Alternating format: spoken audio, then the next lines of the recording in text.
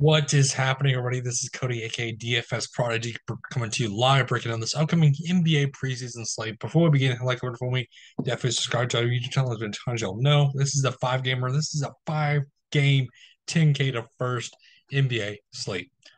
So I'm excited about this. Let's just go and hop right in with Philadelphia at Brooklyn.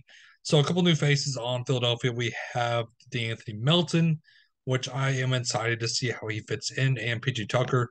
But if we look back on the box score of the last preseason game, Niang 22 minutes, Tyrese Maxey 23, Moss 30, Paul Reed 30. So we didn't really see Joel Embiid obviously play. But the way I'm looking at this is I do like Tyrese Maxey at 6'9 still, point per minute guy. I like what we're seeing of him. I like to see what's going to happen with D'Anthony Melton on this team. I like him at 5,000. Niang 4-4, good option also. Um, Paul Reed 4,000. We saw him get plenty of minutes last preseason game that they had last year.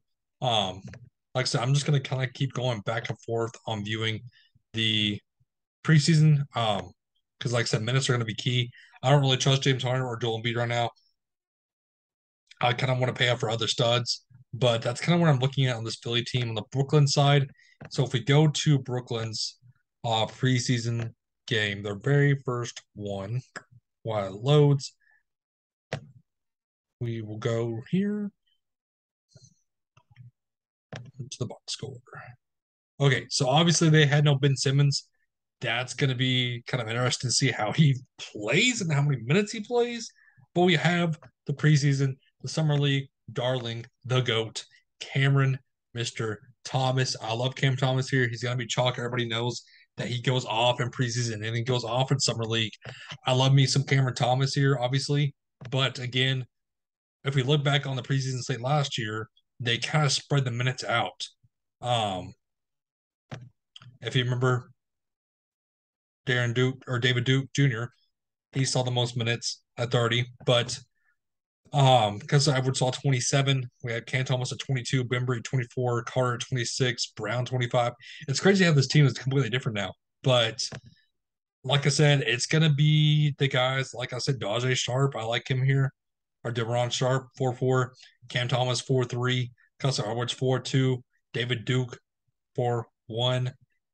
That's kind of where I'm going. Is just paying down because I don't really think Kevin Durant or Kyrie will see many minutes. Kevin Durant wants to play in the preseason. He wants to play all 4 games. But then again, what are we going to expect out of him minutes wise? Because we don't want him hurt.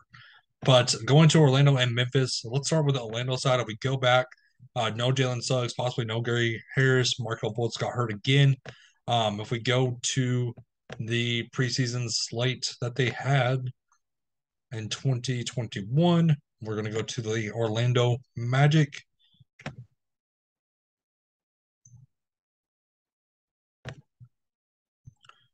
And here is their first game.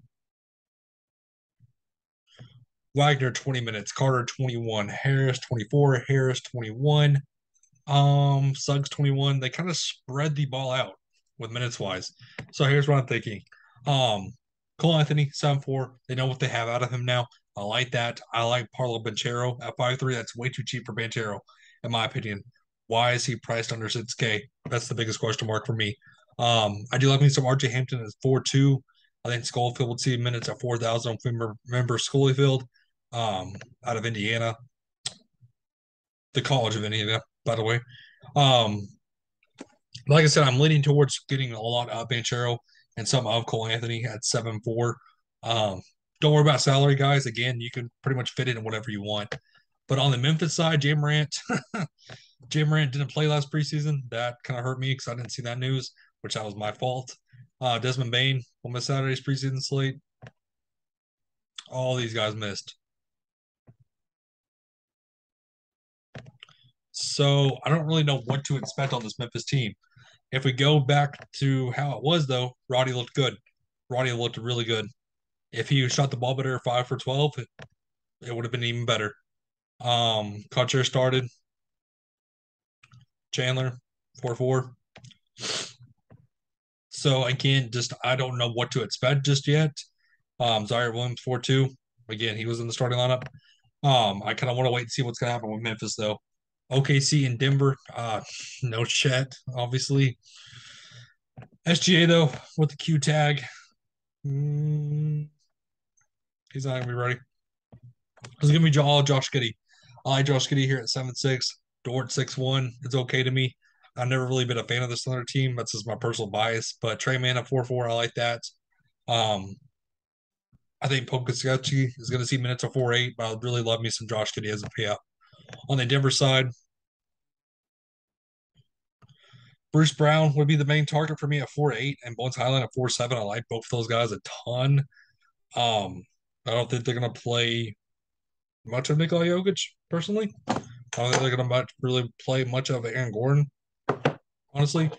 But I like me some Braun. I like me some Highland. I like me some Bruce Brown. It's kind of where I'm looking at that. Portland and the Clippers. So on the Portland side, Josh Hart 7-3 stands out to me. I like that. I like Nasir Little at 4-7, the big man.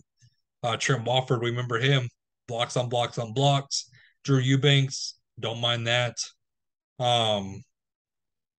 Like I said, if we go look back on how Portland played in the first preseason slate last year, we'll go pull that up really quick. Let's go to Portland Trailblazers.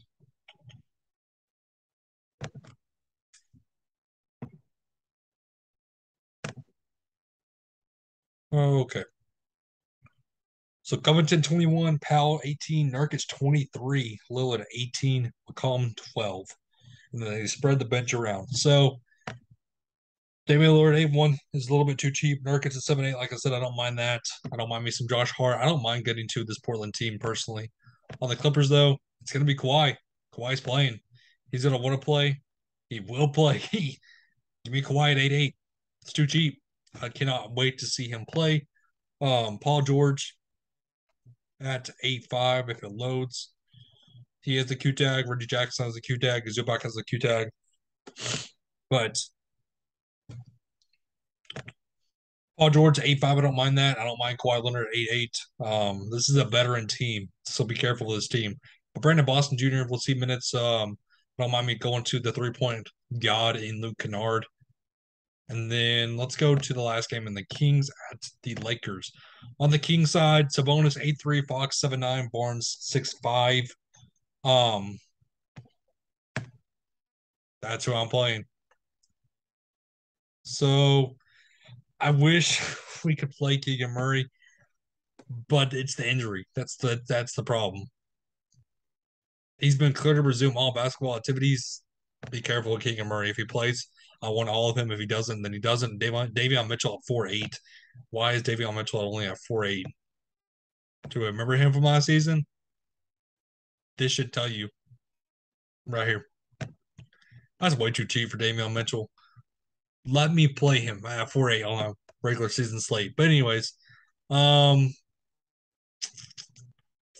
of what I'm looking at is Malik Monk 5-2. Murray if he's in. Davion Mitchell, I like that. This is a young team, a young team. The Lakers, it's the Lakers. Do you want to play the Lakers? I like me some Austin Reeves. I like me some Thomas Bryant. Matt Ryan, not the quarterback for the Colts. Scottie Pippen Jr. should see minutes, I would assume. If LeBron James plays good minutes, then I don't mind that at 8-9-1. But this is an interesting 5-game slate for a preseason. But I'm excited about this. I'm excited to see ownership. But that wraps up the slate for us, though. Thank you for tuning in. It was a great set for us tonight. I cannot wait to talk to y'all again.